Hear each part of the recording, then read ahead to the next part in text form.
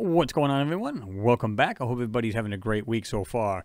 All right, guys, this is viewer participation. In other words, this time you guys get all the say. I don't say anything and describe anything I see. All I'm going to do is I'm going to present what I've found, and I'm going to let you guys tell me what you think it is. Okay? We're going to go back to Spirit Rover 2175, and this is a mosaic. Let's check it out. Okay, here it is right here. It's from University Today, Space and Astronomy News, and this was on June 20th. You can also find it here on APOD, which is the astronomy picture of the day, and this was May 30th, 2011, okay? And you see right here, it's got an explanation. It says, this is the last thing that the Spirit rover on Mars ever saw. Operating years beyond original expectations, Spirit eventually got mirrored in Martian dirt and then ran out of power when investigating the unusual home plate surface features on Mars. Visible on the above panorama are numerous rocks and slopes of the surrounding Columbia Hills of Mars. The strange hill with the light-colored top, which is right up here, and you guys will see that better. Okay. Visible near the top center of the image has been dubbed Von Braun and was future destination when Spirit got bogged down. A leading hypothesis holds that Von Braun is related to Martian volcanism. Last week, NASA stopped trying to contact Spirit after numerous attempts. Half a world away, Spirit's sister rover Opportunity continues to roll toward Endeavour Crater, which could become the largest crater yet visited by an Earthling-created robot. Now, Endeavour Crater is where the Spirit was also supposed to be around, too. And this is some of the ridges that's supposedly around the crater, right? I found this one pretty interesting. You can find multiple, photos of this particular. You can find black and white. You can find different color ones. You can see right here, Spirit Rover, last panorama of Gusev Crater before fourth Martian winter. And you can see Sol 2175, February 2010. Now, the credit goes to Marco Di Lorenzo and Kenneth Kremer of NASA, JPL, and Cornell. Okay? You can see right here, Opportunity Rover heads to Spirit Point to honor dead Martian sister, science team tributes. And down here it says, Endeavour's massive rim consists of a series of ridges. Cape York is a 400-foot wide, or 120 meters, rim fragment at the western edge of Endeavour, which is a big crater, right? Opportunity should reach Spirit Point for the end of this year, 2011. Now, it shows like different points. It says Spirit Point right here, and it shows right here on the underbelly of the rover. And you guys will get the link to this so you guys can check this out a little bit more in depth. Now, again, I'm going to show you the photo. I'm not going to tell you what I think it is. I'm going to let you guys decide. And guys, they need all of you guys that are amateur photographers or professional. Doesn't really matter. Now, check this out. Again, this is in Gusev Crater before fourth Martian winter. And they were hoping to get this thing to go because they were afraid that the Martian winter would completely cripple the thing, right? And basically get stuck and got bogged down, and that was the end of that. It didn't have enough power to get back out. Which I find a little weird because we had done a video before of Opportunity where it literally got bogged down and literally over the wheels. And because it's a six-wheel drive, it basically got right out of it with no problem. Yet Spirit got caught. There may be other reasons why I got caught, right? Anyway, let's zoom into this. I want to show you guys right off the bat. First of all, we get this pukey color, and we're going to try to get it off. But how many here, look at this, right here, this hill.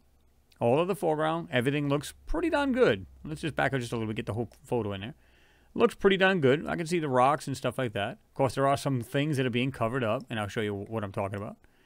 Look at this right here. You got half a colored rock, but look at the line here. I find this interesting. Check this out. This is right here. I'm going to go ahead and make this a little smaller as far as lines. Okay, right here you got this line going like this. Going like this. And then you got this other weird looking rock type thing. Wait a minute. How does one rock go into another rock? How is that possible? That doesn't make any sense.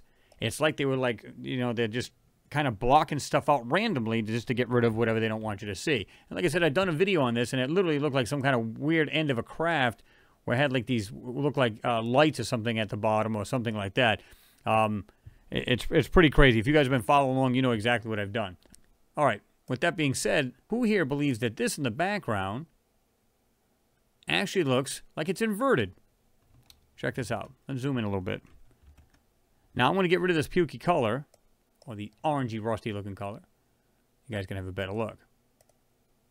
Okay. I'm just going to back it a little bit again. Now, I'm not doing anything other than just taking the color out. And I'm going to show you what I mean. Just so you guys know that I'm not trying to do anything to this photo other than just I'm going to do an auto color. That's all we're going to do here. That's it. Okay. Now, when you look at this, I can see this foreground here. Looks perfectly fine. course, there's stuff hidden in here too. I've done, like I said, I've done an extensive video on this particular area. But I never noticed this before because you'll notice from photo to photo, there's discrepancies in them, and there shouldn't be. There's things that you see in this photo, go to another one, that's supposed to be the same exact area, same view and everything, and yet there's stuff, different rocks, different other things. And this background is no different because you guys can literally look for this, and you'll see it looks pretty darn pristine, meaning better quality, and yet you don't see what you're seeing here. Now, when you look at this whole area, it looks inverted to me. See that? Compared to the rest of this photo, this looks inverted. All right, guys, let's see what happens when I invert this. See what happens. Now, we know if I invert this, let's say this whole part of this photo right here, all of this foreground right here, it's obviously going to turn into a negative. But what happens to something that's already inverted? Let's have a look. Okay, now, check this out here in the background. Okay? I'm not going to tell you what I think it is. Again, this is all you this time, guys. And I like to do these every now and then because people say, well, you know, sometimes you get these little comments, people going, well, you know, you're suggesting it, so therefore people think at the bat it's like a power of suggestion, so you're leading these people on. Okay, this time you guys get full reign of this. You guys tell me what you think. Okay, again, I'm seeing what looks like things here. Right, like this. I'm seeing like what look like squares, like this here. And of course, there's other objects in here as well as something here. Going like this here, and what looks like this here. But you got like this piece going like this. Okay? And then going like this down here. Alright, so let's fully enhance this. See what we got, right? Okay. So I started to just use the burn tool. Very lightly go over it. Anything that's dark is going to pop. It's as simple as that. Look at these objects. They're starting to pop out now. Right here. See that? Check that out. Now, keep in mind this stuff is in fact there. This piece right here.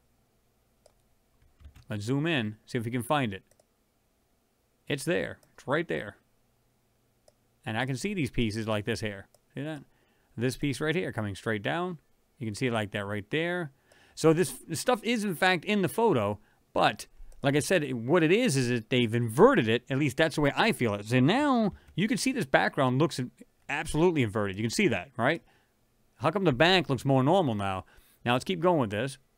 Okay, now let's complete it. Because I wanted to do this side over here on the right as well. Right on this side. Okay, so you can see this weird looking thing here. And that's also in the photo, guys. Check this out. It's right there. But again, this whole area looks completely inverted. And that's what I've got for a finished photo. Now, keep in mind that this part right here may not be flat at all because I believe that's part of the stitch. See that? That's part of the stitch of this photo when they stitch these together. See that? So, it doesn't matter. This thing may come out further than this. I don't know. I'm not sure. It actually may do this. It looks like it comes out further. I don't know just how far that comes out, but there you go. You guys tell me what you think. And there's other things here in the shadows. I don't know if you guys can see this because before I did this part on this side, you can see what looks like little pieces sticking out here. I can see that doing this. It's literally going like this and some kind of piece right there. And then I just go ahead and enhanced it completely. Well, not super deep, but you can start to see these things pop like I showed you, right? Okay.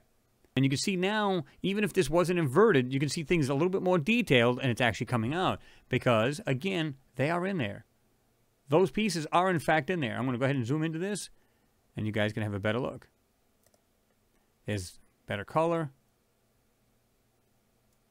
There you go. Yep. There you go, guys. Like I said, tell me what you guys think. What are we seeing here? Again, it's all you guys. You guys tell me which you think this is. It could be anything. There is no wrong answer there, because, frankly, I'm not sure. But I've got my ideas. Maybe you guys have some other ideas, too. You guys tell me what you think. Anyway, guys, let me jump on out of here. Again, this is a viewer participation video. You guys get to tell me what you think. I have no say in this whatsoever. I'm not even going to tell you what I think it is.